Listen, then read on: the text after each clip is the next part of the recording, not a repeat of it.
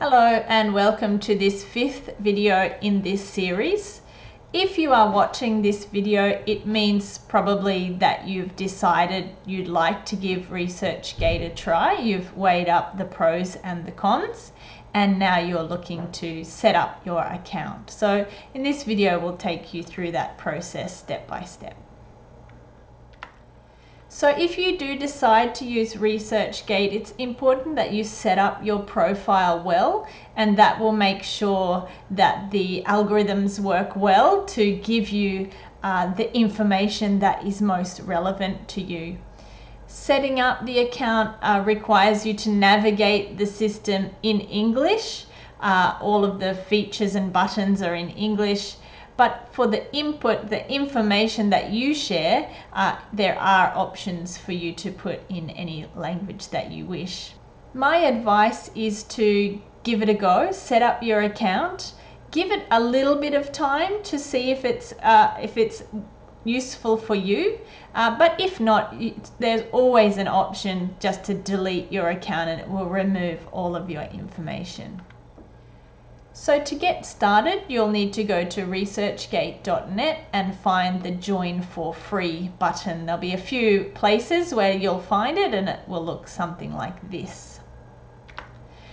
When you go there, you'll be asked what type of researcher you are. So if you're an academic or a student, or you're not a researcher and you just like to have access to different research, you would just choose the option that is best for you. I assume that most people watching this video are going to be academics.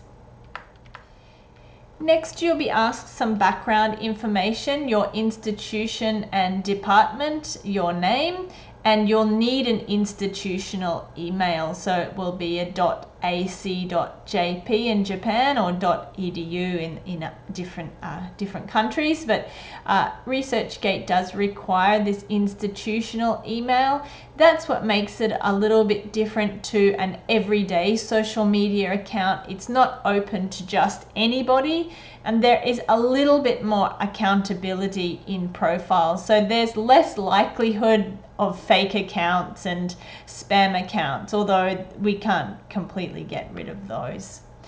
Once you set up your password and you agree to the terms of service and the privacy policy, then you can get started building your profile. So your profile page or your home page is what others will see when they go to look at your account. When you go to the page yourself, you'll see this edit button in many different places. So when you click on those edit buttons, that's when you'll be able to personalize the different information on your profile page. So my advice again, ResearchGate works all on algorithms, so the more detail that you give, the more effective it's going to be, the better information that you're going to get. You're going to get connected to research and researchers who are connected to you in some way. So you might want to begin by editing your personal information. So for me, I have my education background, the country I'm in, and I have a link to a website that I manage. And what people will also see is some information about you that you can control. So there's an introduction where you can write a little bit of information. You can do that in English or Japanese or both. You can add your disciplines and your skills and expertise. So again, you can add these in English or Japanese. What I'd suggest is, even if you do add in Japanese, is to also add in English. And these in particular are very important because, for example, I have listed academic writing as one of my skills or one of my areas of research. So that means I'm more likely to be connected to other research on academic writing and other researchers who share this skill. So these in particular, some researchers have many listed, and if you would like to do that, that's fine. But my suggestion is that you think a little carefully about really the specific types of information that you want to get access to. You can list your languages, and again, you'll be more likely to see research in those languages. If you have other accounts that you would like to share with other researchers, there's also an option for you to add different other social networks as well.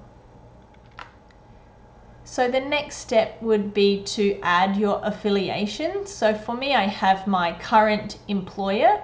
You can also go back, and actually I also have other affiliations, places I've worked at in the past. This again will help you connect with other people in your institution. And if you list the faculty as well, that's going to show other people what field that you're interested in. You can also add the affiliations you have to universities through your own education. So undergraduate or postgraduate education you can add here. And again, it's going to show people who you're connected to, but it's also going to tell the algorithms who are the people that you have worked with in the past. So this is something that has been added relatively recently to ResearchGate, and that is your journal roles. So for example, for me, I'm a peer reviewer and I've listed these journals. Now, what that means is that other researchers who are also connected to those journals and also other research that's published in these journals are more likely to come my way.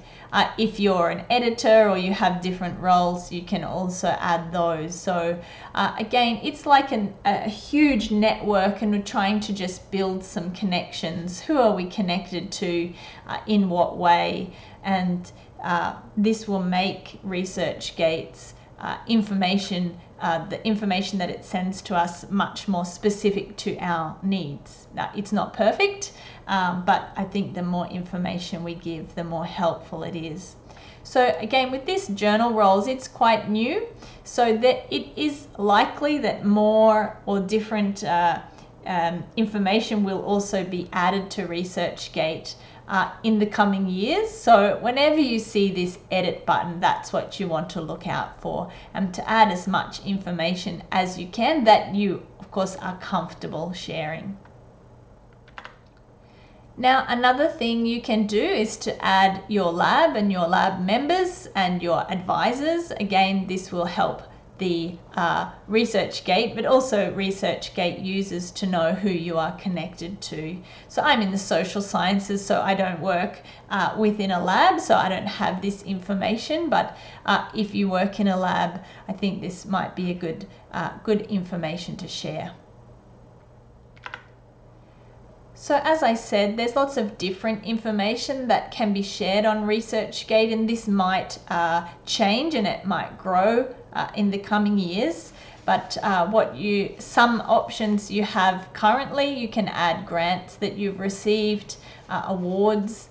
If you're a member of an academic society, this will probably be quite a good thing to list, because it will show other people who are in the same society, and other links to other information. So if you have an ORCID ID, which most people do now to be published in the international journals, then you can share that information there too.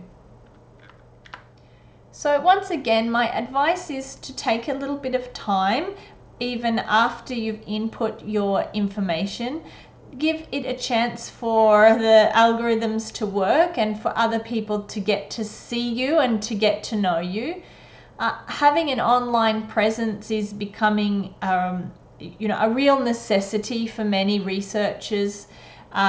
So perhaps this is going to be something important in the future. ResearchGate is just one of these ways to make ourselves known beyond our universities and beyond our own countries.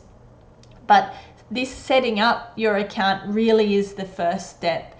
And as I talked about in an earlier video, there are really 3 functions of academic social networks, that is sharing research, finding other people's research, and networking with others. So in our next 3 videos, on to 6, 7, and 8, these videos will focus on how to really use ResearchGate effectively for those 3 purposes. So I hope to see you in the next video where we look at how you can use ResearchGate to share your research more widely.